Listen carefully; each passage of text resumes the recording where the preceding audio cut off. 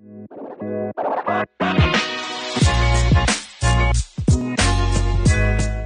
everyone, Atkatz here. So as promised, here is a concept that I learned at a TAPS class, and I've got to give credit where it's due.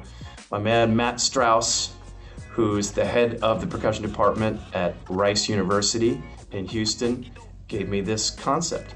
It's called the 4-step process, and it's the process for memorizing and executing music. It's so simple, and yet it's something that takes some discipline to do. So often I hear from students that say they went to a performance or they went to an audition and they were going through something that they know really well, but in the middle of it, they had a memory slip and they stopped playing, or they played a bunch of wrong notes because they couldn't remember what came next. That's happened to me. It's probably happened to you. They often say to me, I don't know why that's happening. I don't know why it happened. I think I know why it happened.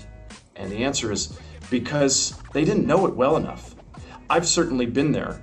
But an example I always give is, have you forgotten the ABCs lately?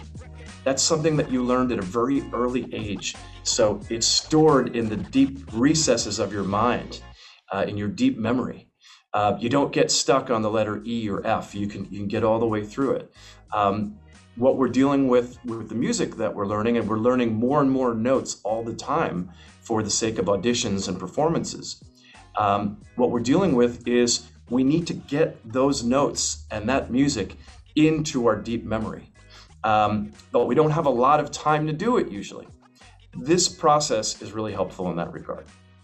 So it's 4 steps. What I recommend when you start this process is do it with a piece of music that you know well, that you've played for a long time. So I'm going to just deal with the first 4 bars of Mozart's Magic Flute. So first I'll just play it.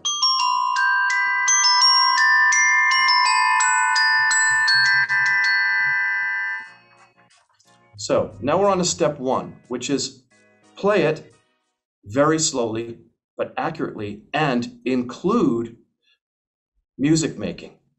Also, think about using the stroke that you would want to use when you're performing it fast.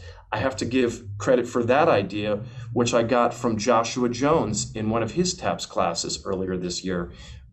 It's genius and it's obvious, but it's great when you hear Josh say it. It's like, yeah, of course. So I'll try and do that. I'm going to try and use the same stroke and try and incorporate some of the musical ideas. In this case, for me, it's trying to outline the phrase, the 4-bar phrase of music with a little bit of an up and down.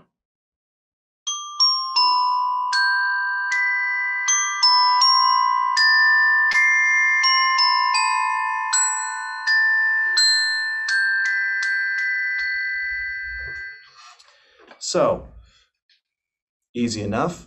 Step 2, now do it again, but this time don't play the instrument. So you're air playing. But use your visualization skills to hear what's happening. So yes, you got to use your imagination here. Try and hear what you're doing with your mallets, and try and make the stroke that you're using with your mallets make that sound happen.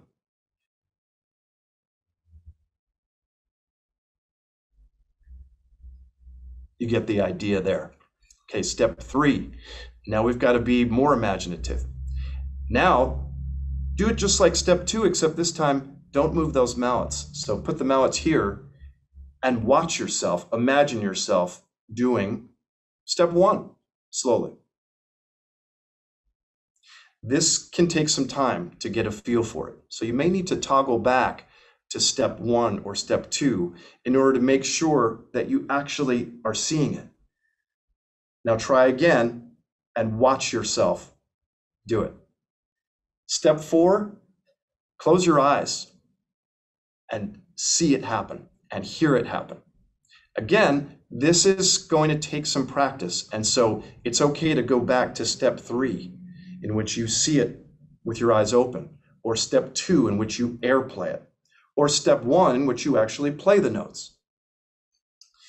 What you'll find is that you'll improve this skill as you do it day by day, with the hope that the night before your performance, you can sit in bed in your most relaxed state and see yourself and hear yourself performing the magic flute at tempo with perfect time, with all the right notes, and with all those musical ideas that you've been baking in through this 4-step process. I'm going to add one more step for today. Step 5 is trust that process. So often you get to the audition and there's these feelings of self-doubt. If you're doing these techniques and memorizing this music deeply, and you can visualize yourself performing it, when you go to the audition, trust your process and believe that that process will work for you. It certainly will if you believe in it. Thank you to Matt Strauss, who we'll be seeing at the TAPS LA Music Festival next month, and we hope you'll join us.